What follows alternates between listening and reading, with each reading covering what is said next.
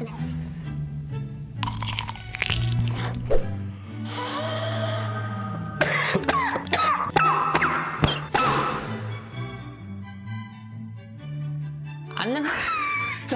안녕하세요 여러분. 오늘은 후참잘의 맵달킹이라는 신메뉴가 나왔대요. 불닭 마요킹 소스를 위에다 뿌려 먹는 건데, 먹방 보시는 분들은 아시겠지만 이 후참잘 맵달킹 방금 많이 보셨죠? 근데 개인적으로 제가 후참잘 이 양념치킨은 제 입맛에 완전 이어가지고 전 후참잘 양념치킨 맛있더라고요. 근데 광고부터 했으면은 저게 진짜 좋을, 진짜 진솔하게 먹어보도록 하겠습니다. 여러분, 그리고 이벤트 있어요. 아마 할인 쿠폰 같은 이벤트 있을 거니까 고정 댓글 한번 참고해주세요. 이 불닭 마요킹을 뿌려봐. 어떻게? 팝스 라임. 태국 여행 브이로그 보신 분들은 제가 이거 펩시 라임 맛있다 그랬거든요.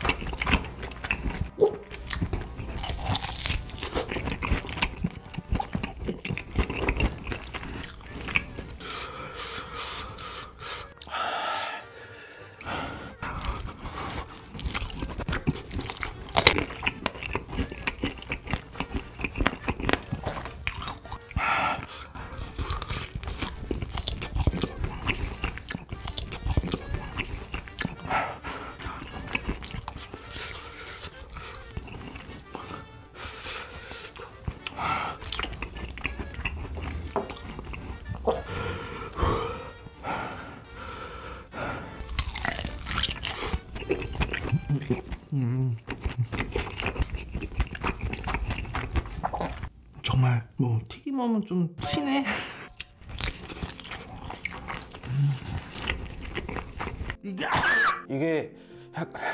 이게 약간 악수 줄타기 하네요. 맵기가 열라면 정도 좀 맵다 하는 사람인데, 열라면 정도 맵기, 그 막 개념 없이 맹택 없이 맵지 않고요. 담백하게 좀 매운 느낌이.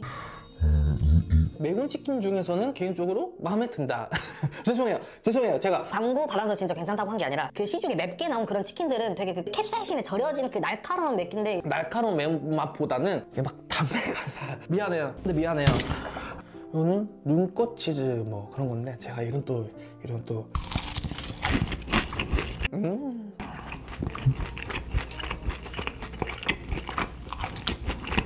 알아요. 여러분들이 이거 무슨 치킨이랑 비슷하다라고 생각하시는지 알아요. 하지만은 그 치킨과는 맛이 생판 달라요. 짜지가 않고요.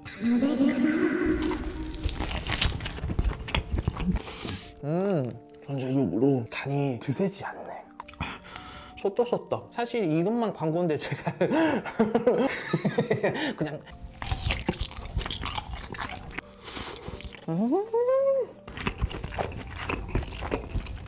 후참잘이 양념을 잘해. 이름을 바꿔야지. 후참잘이 아니라 양참잘로.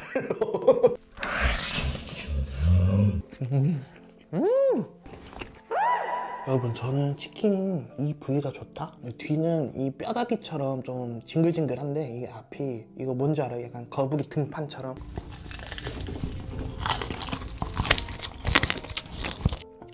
근데 소스가 진짜 매운데 담백하다?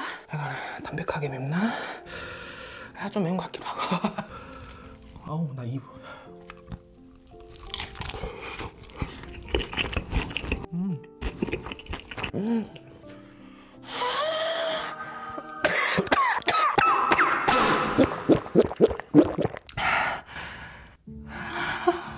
네, 여러분, 죄송해요. 저한테는 좀 매운 것 같네요. 열라면 매우신 분들은 매울 것 같네요.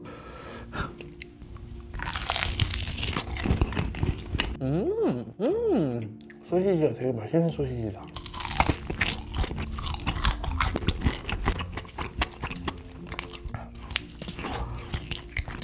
아유, 이거 보쌈에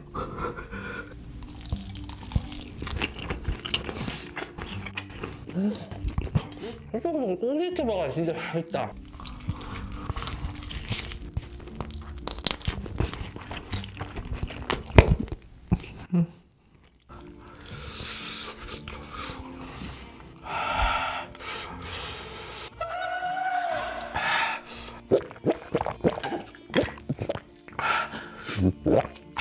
여러분 말 조심하세요.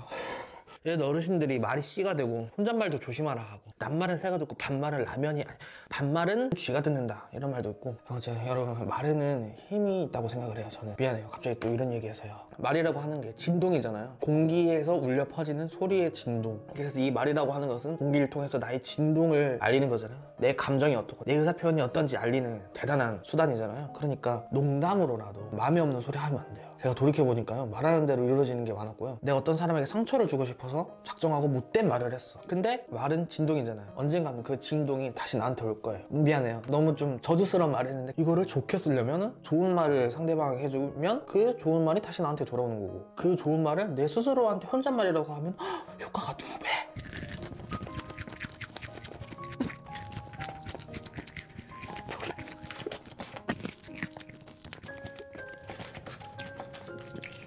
너무 잘 어울린다.